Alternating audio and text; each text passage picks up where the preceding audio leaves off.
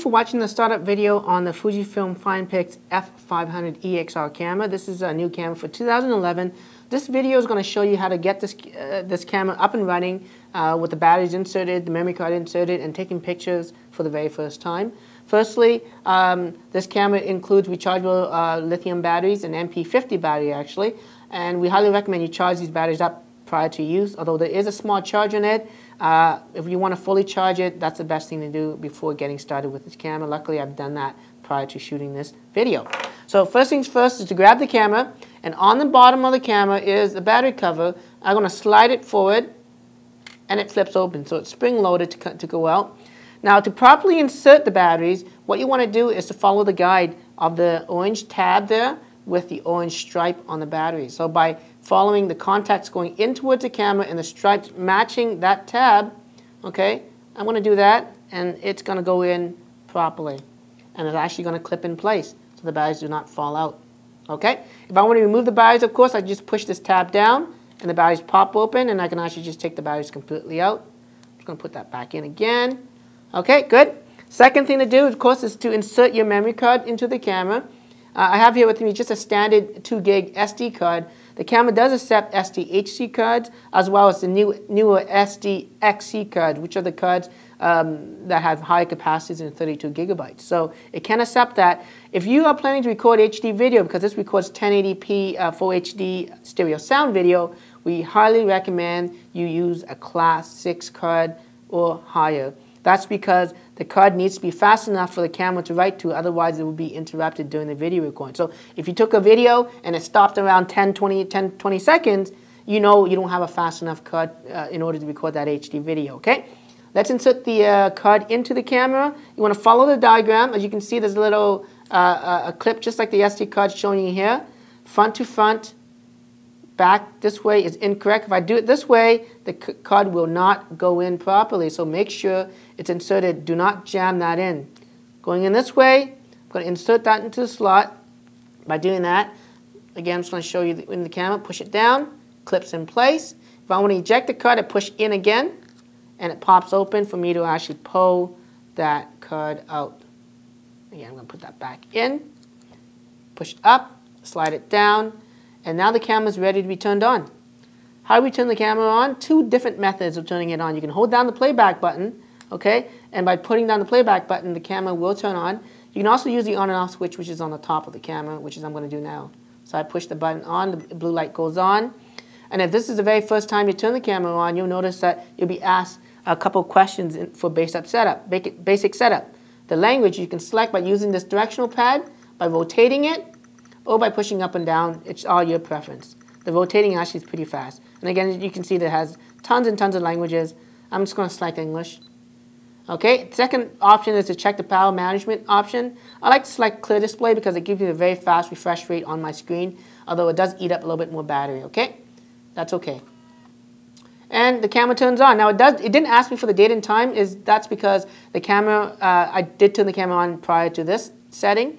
And so when you do get asked that, you can easily select the date and time. If you miss that menu, you can go back to the menu OK button. I can go to the setup, and then I can select date and time to adjust the date and time if I missed that. So that's sort of how the date and time works right here.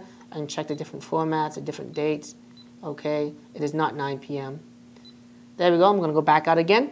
So now I have the camera on. You notice the flash turned on and moved up automatically. If I want to disable flash, just push it down, and it should hold.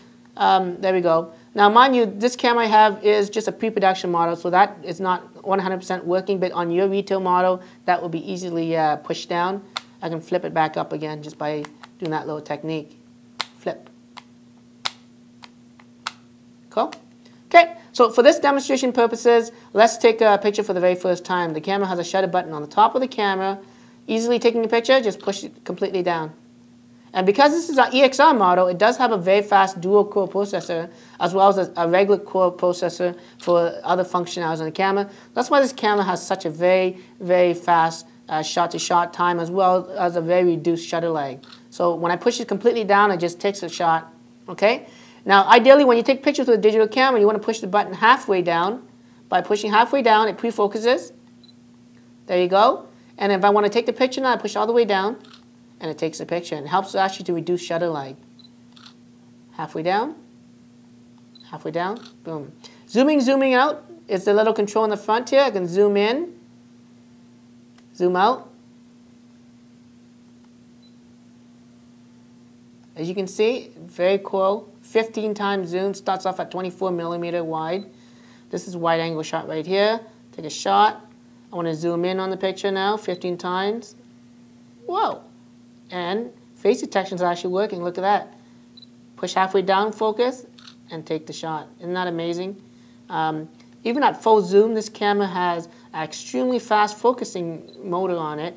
It's actually due to the EXR CMOS technology that allows for very fast focus speeds. It's actually equivalent to a hybrid autofocus system that was found on a previous model, the F300, in terms of speed. So you can see at different zooms, it actually focuses extremely well. Okay? So I'm going to take a shot, zoom in, all the way down to that low shot. Boom, take it. Isn't that cool?